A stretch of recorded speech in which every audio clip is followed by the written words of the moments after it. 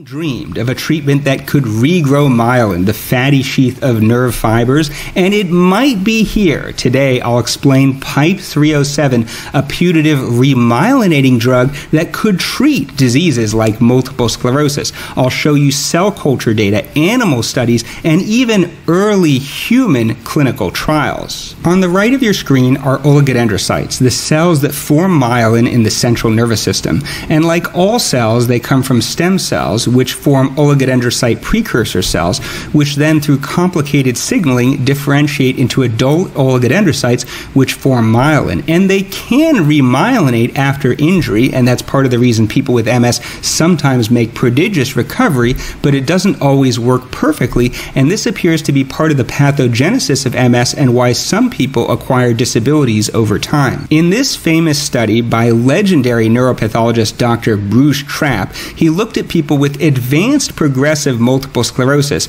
and on autopsy within the multiple sclerosis plaques, oligodendrocyte precursor cells were abundant. However, they did not differentiate into mature oligodendrocytes and form myelin, and no one knows why. One theory is there's something about the local milieu of the multiple sclerosis plaques that prevents this, and even in 2002, when this article was published, people dreamed of how they might activate these cells. Many years later, Dr. Jonah Chan, pictured to the left, discovered clemastine. He's a researcher at University of California, San Francisco, and he designed an ingenious screen of existing FDA-approved drugs to see if, by chance, some of them could have remyelinating activity, and he found clemastine and other similar drugs. Now, this is an old, cheap, generic antihistamine drug, kind of similar to Benadryl. It's not really used anymore to treat allergies. We just have better, less sedating drugs, but it is available, trade name Tavist. It was patented in 1960,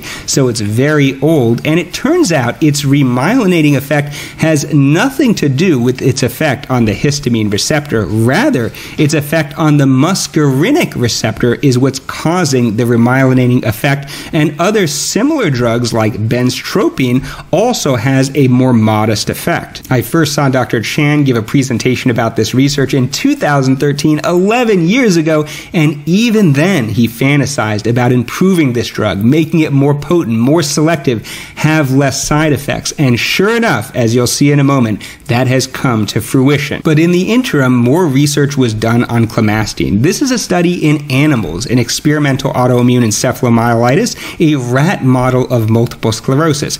Rats were either given vehicle, i.e. placebo, the black dots, or clemastine in red. On the left is the EAE score, a clinical score. A higher score means more disability, and you can see rats receiving clemastine were less disabled on average, though it was not a huge effect. Here is an example of staining for myelin in autopsy of these rats. So this is a myelin stain. Myelin will look fluorescent green. On the left is a naive, in other words, totally healthy rat. You can see there's abundant myelin.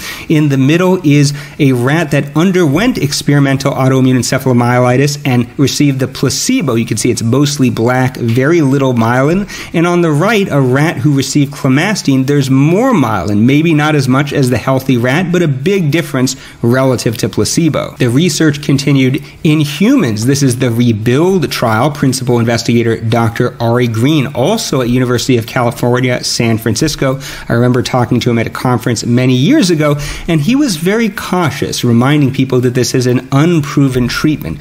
They studied a fairly high dose of clemastine, 5.36 milligrams twice daily. The problem is taking that morning dose could be quite sedating and could be very unpleasant. It was a short trial, only 150 days, only 50 people. So it's really hard to demonstrate clinical benefits. They had a crossover design, meaning if you originally got randomized to the placebo, you later got the treatment.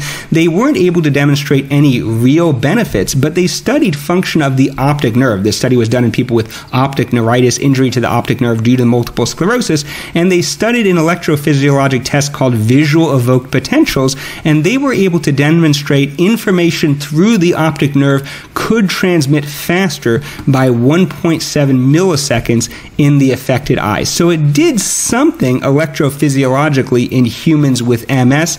Does it actually have any real proven clinical benefits? This, to this day, remains unknown. And perhaps continuing on the clemastine path isn't the right idea. It seems to have a modest effect in preliminary studies, and it has unpleasant side effects, and so they developed something new. And so for the remainder of this presentation, I'll focus on this publication talking about Pipe 307, a novel remyelinating agent. And two of the authors are in fact Dr. Green and Dr. Chan. And it has several advantages over clemastine. First, it's highly selective. It only targets the M1 receptor. It isn't an antihistamine and shouldn't be sedating.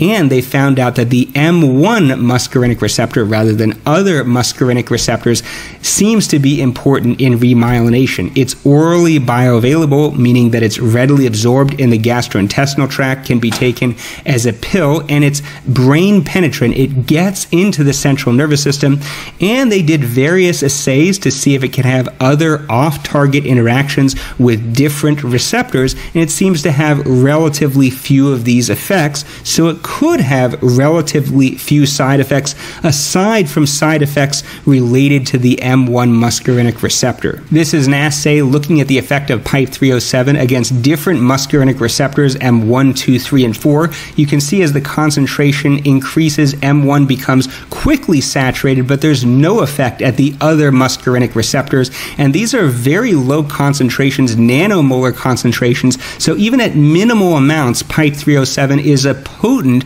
M1 antagonist. I believe I said agonist earlier, but it's an antagonist. It blocks the receptor. They did some other studies just to prove the importance of the M1 receptor within oligodendrocytes. This is a fluorescent stain of oligodendrocytes in rat brain, in this case rat hippocampus, and you can see the stain for the M1 receptor shows abundant fluorescence, showing that it is within these cells. It's also in the oligodendrocyte precursor cells, and it's particularly abundant within active lesions. You can see in people without MS and in inactive MS lesions, the OPCs with the M1 receptor are there, but they shoot up in active lesions, suggesting that may be where a lot of the remyelination is taking place within active multiple sclerosis plaques. So there's damage, but also regeneration. Now we move to the actual effect of Pipe 307. This is cell culture oligodendrocyte precursor cells grown in a media, either the vehicle or placebo on the left and Pipe 307 on the right, and you can see the fluorescent staining of the oligodendrocytes shows that with Pipe 307 there's differentiation into mature oligodendrocytes with extensive cellular processes. Here is a study on brain slices, not in a live organism, using the drug lysolecithin. This is a drug which can induce demyelination. So on the left is the vehicle or placebo. These slices did not receive lysolecithin. You can see in the myelin basic protein stain there's abundant myelin, fluorescent green. They also did a stain on Casper. This targets the nodes of Ranvier, the natural gaps between myelin segment, and you can see these well-formed nodes of Ranvier. In the middle is the brain slice treated with lysolecithin. You can see there's a loss of myelin. It appears much darker, and there's essentially complete destruction and scattering of Casper because there are really no well-formed nodes of Ranvier. On the right is the brain slice treated with lysolecithin, but also given the drug Pipe 307, and there's more preservation of the myelin and the nodes of Ranvier. It's not normal, but it's much closer than the brain slice without the drug. They also showed benefits in human brain slices. These are just brain slices, obviously not from living humans, and they looked at vehicle, placebo versus clemastine versus Pipe 307, and they're looking at the concentration of oligodendrocytes, and you can see it was the least with the placebo, an intermediate amount with clemastine, and the most with Pipe 307, suggesting that Pipe 307 is in fact more potent and maybe in advance on the older drug clemastine in terms of its remyelinating effect. What about in actual living animals? This is a study on MOG-EAE. This is a form of experimental autoimmune encephalomyelitis where they give the rats this protein MOG, myelin oligodendrocyte glycoprotein, which incites the immune system to attack myelin. And there's the vehicle, the dark circle, or placebo. They have the most disability on top. Those getting lower dose of Pipe 307, 3 milligrams per kilogram, had an intermediate amount of disability, and those getting the higher concentration, 30 milligrams per kilogram had the least disability, though the effect is not huge. On the bottom are rats that were not treated with the MOG protein, so they did not acquire disabilities. So the effect is not massive, but there's a clear statistically significant benefit in animals. And this is an electron micrograph of the optic nerve of these rats. On the left is the placebo, an animal that did not receive the MOG EAE, in other words, normal myelination. In the middle is a rat that received placebo. They had MOG EAE, they had the demyelinating event, but did not receive pipe 307. You can see there are a lot of faint myelinated nerve fibers and some irregular myelination. And then in the rats that were treated with the drug, you can see not all, but most of the nerve fibers had regular myelin formation. But what about humans?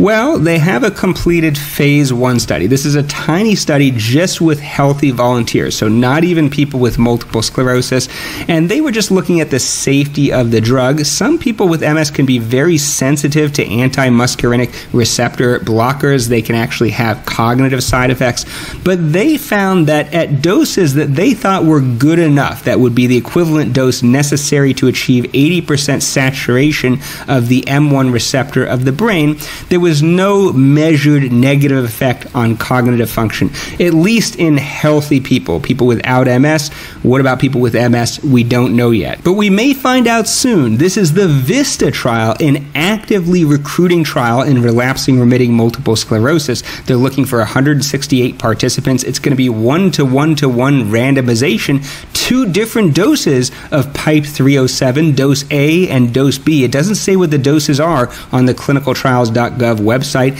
and placebo for a 30-week study. So you have a 2 in 3 chance to get at least 1 dose of the drug. The outcomes are the MS functional composite, the low contrast letter acuity, a measure of visual function, time 25-foot walk, how fast you can walk 25 feet, the 9-hole peg test, a measure of upper extremity function, and the symbol digit modalities test, a measure of cognitive function, along with MRI scans and blood neurofilament light chain, a marker of central nervous system damage, and we'll see what the results show. And I gotta say, I'm excited. This is really neat. Now, some of these things don't pan out. Not everything that works in animals works in humans, and the effect in the EAE study wasn't that large, so I wouldn't expect this would lead to a total reversal of all disability in everyone with MS or anything like that. That's not a reasonable expectation, but this could be somewhat effective, and any even modestly effective remyelinating agent, if the drug itself, would be welcome news to the community of people with multiple sclerosis,